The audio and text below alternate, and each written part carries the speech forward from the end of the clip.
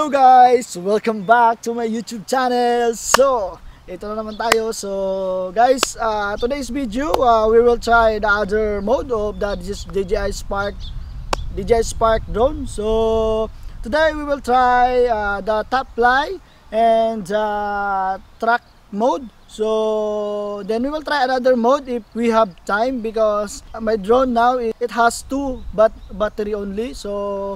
So it depends on the battery of the drone. Almost 3 weeks, guys. Always the weather is not good, so we are always quick or fast doing this thing to finish, because I don't know if what time will rain. So I think the rain is coming. So the rain is coming to town. So guys, we will do it this very fast so that we can go home, because my home from here, I think 4 to 5 kilometers to my boarding house. So this is a playground in Japan, in Iwate and Ichimantai, Uboke. I think this one is also a football game also up there.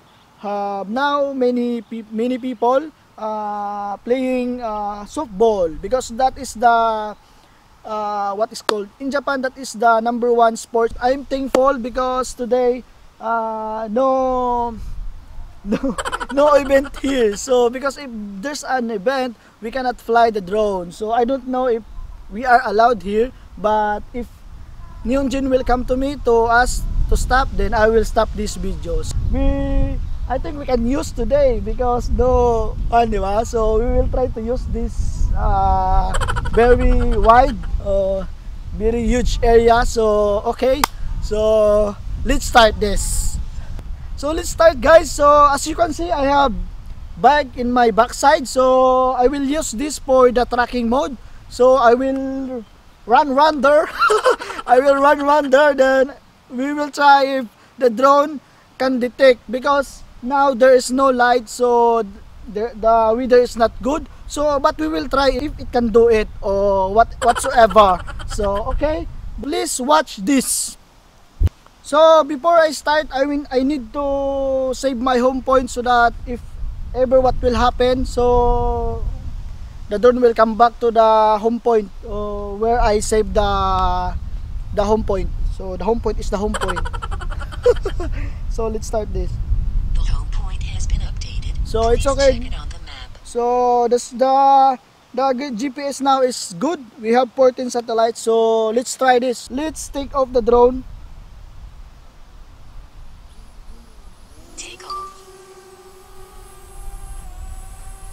So that's in. So the drone was already now in front of us. So let's start the track mode. So you need to click the active track. Then you need to, you can select or you can make square. So I make square. He cannot detect. I don't know because na. So we will try to lapit la. Will to near, then then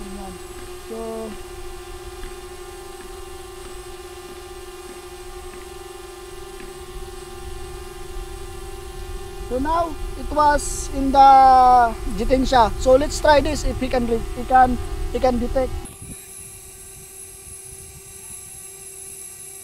So we try again because it was lost.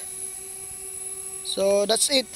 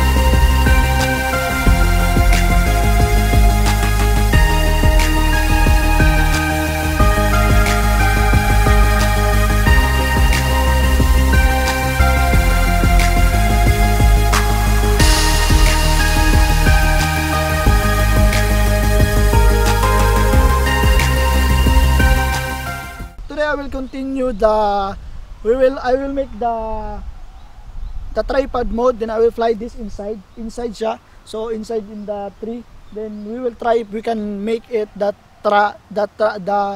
tripod mode. So let's start this. Now I will start the drone, no, then I will fly this inside the tri mode. I did not I did not attach the guide, propeller guide, but I need to be careful because I will run inside. So now we're take open the drone. So we need to careful this because we will fly inside inside the trees. So first you need to go to tripod mode. So this one, you will click this. So now he is now tripod mode. So the tripod mode is very slowly, no. So as you can see, very slowly. So so the wind is very strong. Then we will try this.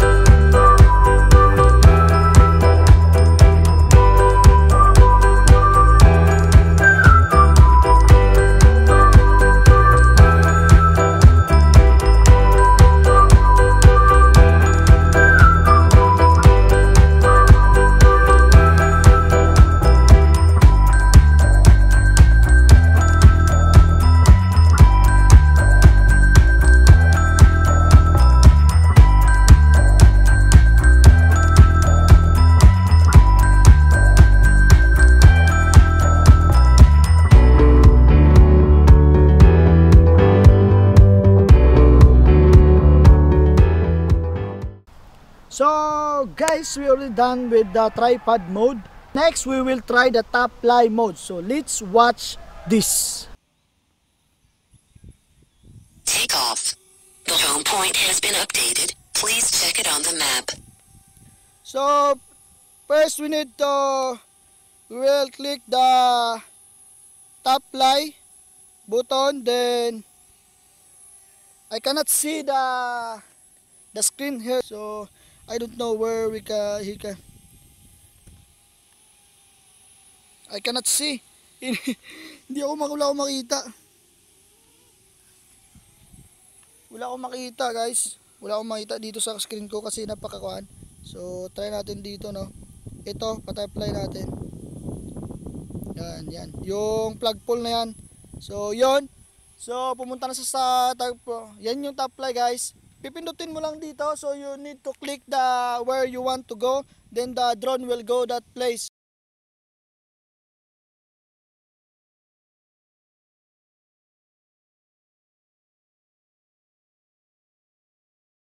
It's very hard to Battery level is low. because we The cannot, aircraft will go to the home point in 10 seconds. Go home. so now there's no battery. That's why the drone was come back and he fly 50. I think I need to change the setting of this because last week I set the setting before it will come back. It have 50 meters up. Then where's the drone now?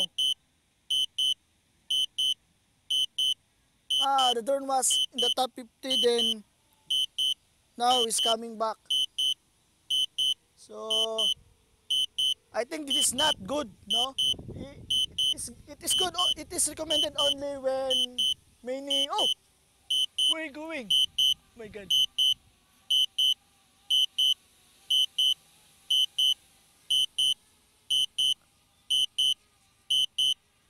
Landing. where the land is coming. Oh, I don't know what is the English. So now he's coming. So it will come back to the point. I don't know if now it can do it. I think very far eh. So I think because of Critically low battery. the signal and also why I don't know why. So we need to move here.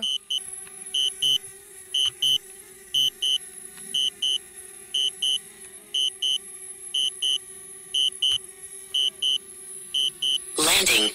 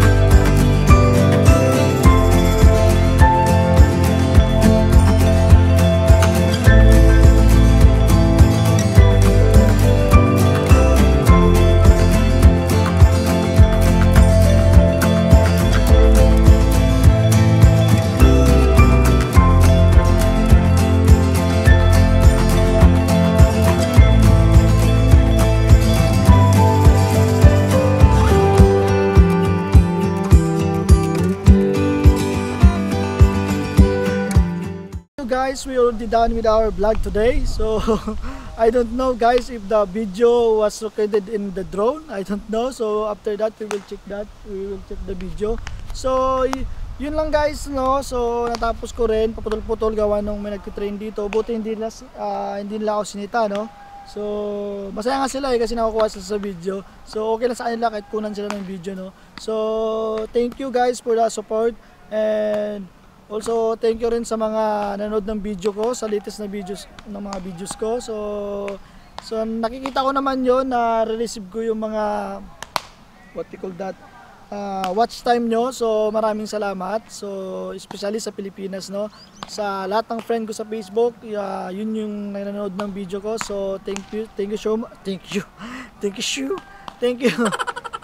Thank you so much for watching my video. Then don't forget to subscribe and hit the notification below, no. So yun lang guys, ay hindi pa nag-subscribe sa YouTube channel ko, so please subscribe my channel and watch my videos, no. So if you want to shout out your name, just comment below or send me a message in my Facebook account, Nelvin Cagas, no, para ma-shoutout ko kayo.